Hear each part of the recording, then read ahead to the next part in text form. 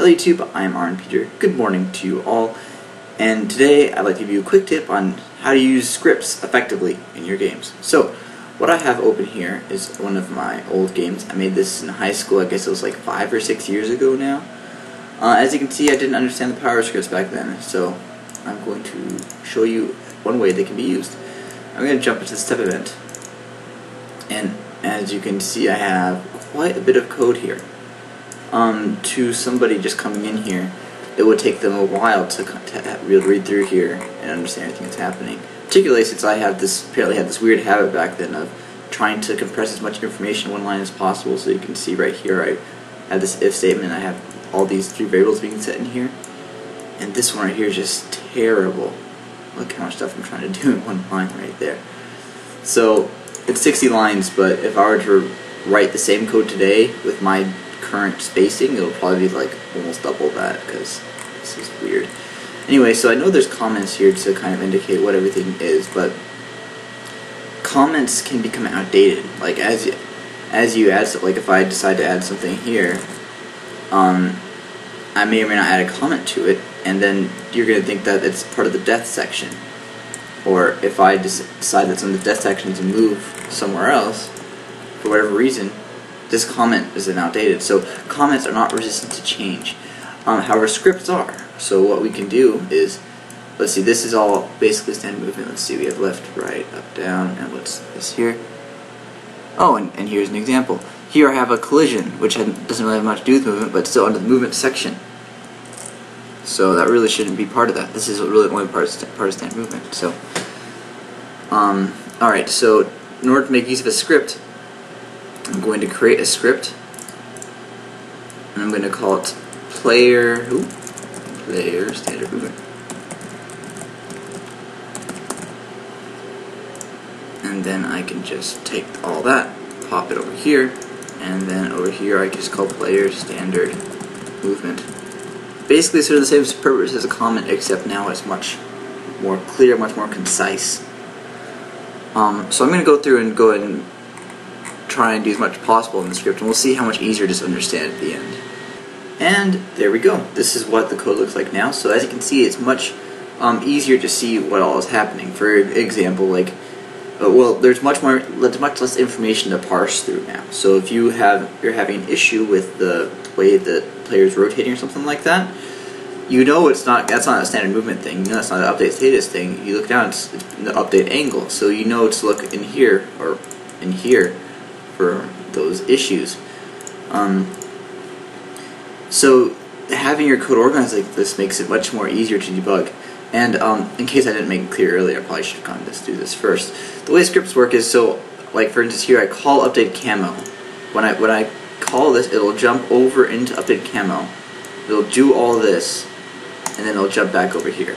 So it basically, as we're using them now, it's basically as if we just are copying this over to here. We're just doing this in here. So that's how that works. So that's how scripts work in this scenario. Just kind of to give you an idea of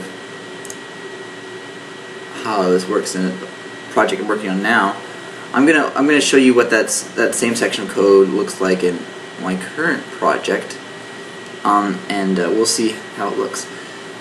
Of course, I didn't censor it ahead of time just to make sure that it looks right. So it's probably not going to look as clean because, you know, I didn't actively try to make it look good for the video, but we'll see how bad it is. So keep in mind, in the angle shooter, that just now, that was like 60 lines of code I was compressing using scripts. And in here, let's see, where is he? This guy. This is my sub event for that guy. So there is some stuff in here that I probably could break into more scripts, but as you can see, it's not terribly bad to try and understand all this. You can more or less understand what's happening, and there's a lot more than 60 lines of code happening here. I think, if I look at the movement, I think that breaks down into more scripts on its own. Let me see. You can see I use scripts now a lot. It's really useful. This guy. So yeah, even it's broken down into more scripts. So So yeah, by using a lot of scripts makes your code much more easier to process. And this would probably be several hundred lines if I didn't break down scripts. Alright, so that's one way you can use scripts. To organize your code, make it easier to process, make it easier for you to find where different code is. Another way you can use scripts is to avoid redundant code. Alright, so here I have the Quick Tips Lupines project, or at least a variation thereof. So all I have right here is 4 bullets, and each of them gets created if I press a particular key.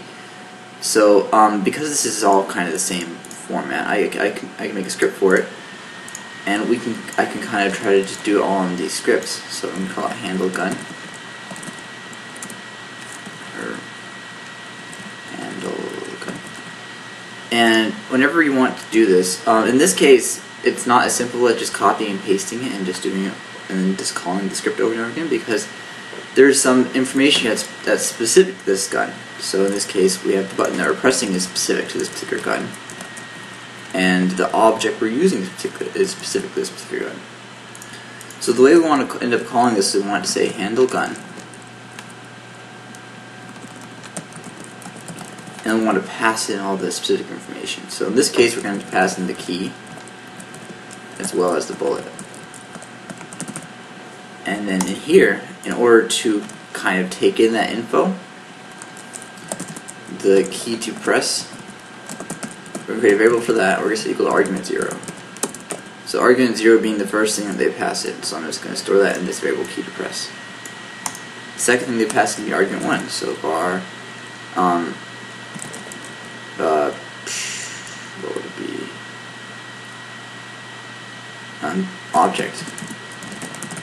Object can be argument 1.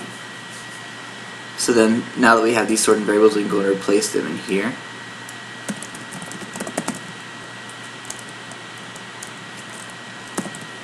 And then we're done. So now we can just do this over and over again. And we can just adjust it for the various keys, as well as the various bullet types.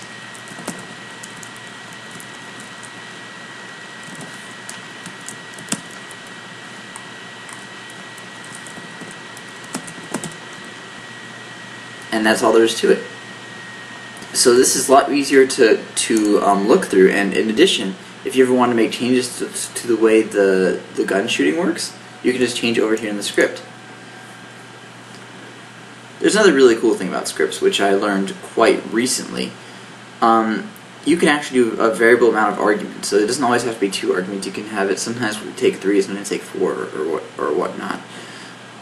This is very handy because, well, when I'm working in Java or C++ or something like that, I often have a script that's named the same thing but takes a different amount of arguments, so that way I can have it respond to different sets of information in different ways type deal. So that way I have more flexibility in what I give it. So in this case, let's say we wanted to create a type of gun which shoots 2 types of bullets. Maybe this gun shoots a red bullet and it shoots a green bullet. So we want our script to be able to handle this situation where there's 3 arguments, as well as this situation where there's 2 arguments. So the way you do this, first off, I don't believe it works with this type of argument 0, argument 1 style. We have to reference it a little bit differently. You can reference it like this. So this way, instead of referencing it as just a standalone variables, the arguments are referenced as indexes in an array. So here we have argument 0 and 1 taken the same way, and then if there's a third argument, we want that to be called as, I don't know, obj2 equals argument 2. But this won't always be there, so before doing this we need to run a check, and we need to check if argument count equals 2. 3. If there are 3 arguments, then take in this next one. I probably need a default, otherwise 2, 1. There we go. I'll just do this real quick. If object 2 1.